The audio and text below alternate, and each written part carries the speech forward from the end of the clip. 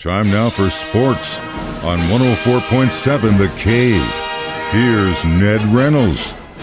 Mike, the intern, Ned Reynolds, in the studio. It's Monday. The Chiefs are in Arizona, or as you like to call it, the Valley of the Sun. Exactly. Either way, they're going to be practicing down in Arizona this week before the NFL championship game on Sunday against the Philadelphia Eagles.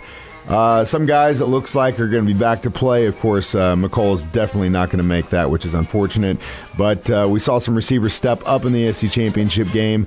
What about some of these other guys that have been on the fence? Well, I'm glad you mentioned that about Hardman because, no, he is, it says doubtful. No, he's more than doubtful. He won't play.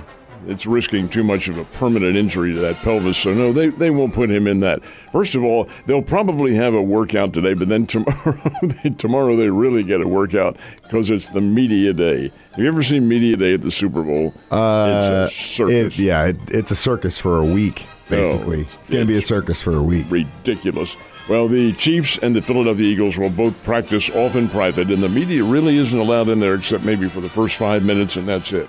Willie Gay is most likely in. He will play. Juju Smith-Schuster, L'Jarius Sneed, Kadarius Toney, these individuals are all iffy right now. Schuster has that kind of a troublesome knee injury that he's had, and it's nothing new. He's had this injury for quite a while. And how quickly it comes around, and of course it's going to be slower the more times you injure that knee. We'll see. That'll be probably a late week decision. L'Jarius Sneed, I have a feeling, is going to play. He went through some stretching. This is concussion protocol for Sneed, but I think he's probably going to be allowed in there. And Kadarius Toney, there's no answer for him at all. He has an ankle and a hamstring. He's prone to these injuries. Had him with the Giants. He had him now. He was out for 4 weeks when the Chiefs got him.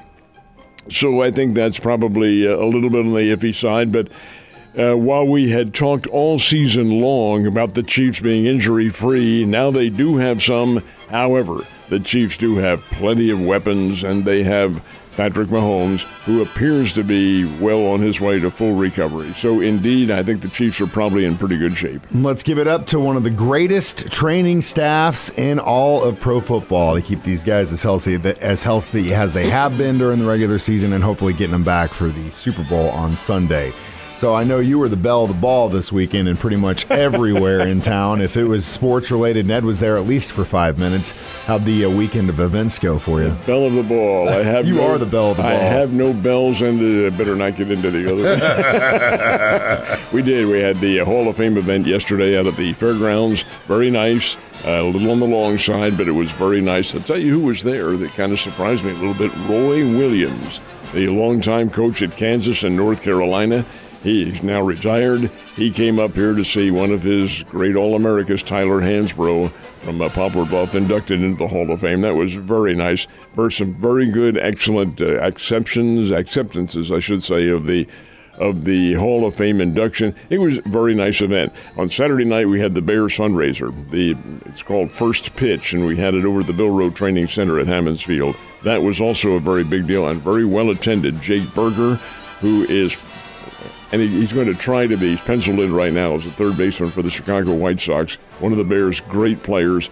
He was the guest of honor, but you also had the 2003 World Series team, and you had last year's NCAA tournament team getting their rings. It was very nice. Darryl Smith had his boxing event that went on. I was there for a prelim on Friday night with former world light heavyweight and heavyweight champion Michael Spinks. He was there. Former heavyweight champion too in Merciless Ray Mercer. He was there. It was a good time, very good time, and a big fundraiser for Darryl Smith or Smitty's boxing gym over on Seney. So a good time was had by all. And it definitely looked like it was a good time in California over the weekend for the Busch Clash at the Coliseum. What a cool race, man. This is the second time they've held this. It's a NASCAR exhibition, but it's also the opening to the NASCAR season. The real opening comes in 2 weeks with the Daytona 500. But for this, they being NASCAR, have put out a quarter-mile track around the Coliseum. They did it last year, drew a crowd of about 65,000, and it was pretty good racing. Last night's event was really not very good racing. In all honesty, they had 25 yellow flags. Now, keep in mind, it's a quarter of a mile. There's a lot of bumping and pushing, and it's a narrow track, but it's unique.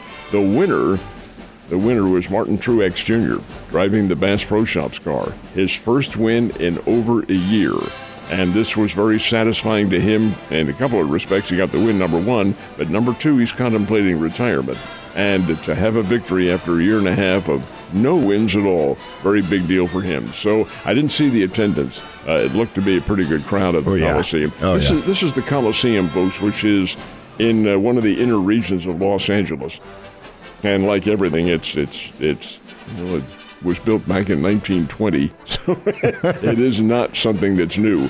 But the track is, and they put that track around their quarter-mile track, and it's very interesting to see them race in short track situations like that. You think that had something to do with the yellow flags yesterday, the short track? It depends on the driver's philosophy, because last year they didn't have anywhere near that many. It was pretty smooth riding. But this year, just a matter of circumstance, one of the factors they happened to mention was the fact that it was 93 in Los Angeles yesterday, but the temperature in an hour dropped 25 degrees. Whoa. And the track got a little slippery, so that may have had something to do with it. That probably did have something to do with it. So, yesterday, tough day for the Bears, wasn't it? Yeah, I didn't get a chance to see the game because we were over at the Hall of Fame, but I did follow it.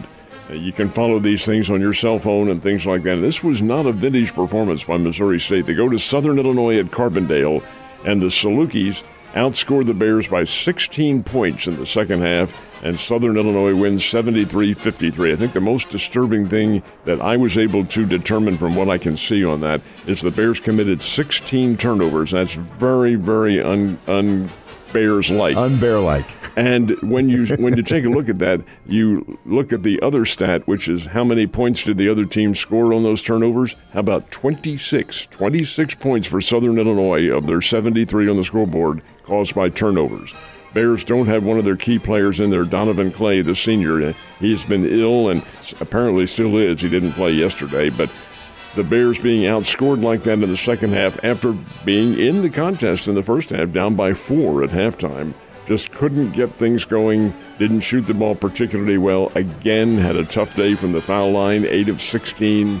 Hey, guys, they know fully well they've got to get things together because right now they're falling into the nether regions of the play-in coming up, or the playoffs coming up in the conference tournament. The way it works this year with the teams they have in there, Mike, is that the first 4 teams in the standings, first 4, have a bye going into the Friday quarterfinals.